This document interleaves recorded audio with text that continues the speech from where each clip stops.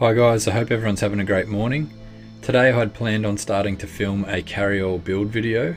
However, like usual, I was one step ahead of myself and I realised I don't have a bench hook that I need to use in the project. So instead, this morning, I'll be making a bench hook. I want to make a bench hook that has an accompanying support block to keep longer lengths of timber level and up off the surface of my workbench. I also want it to be stored efficiently on the side of my bench when it's not in use.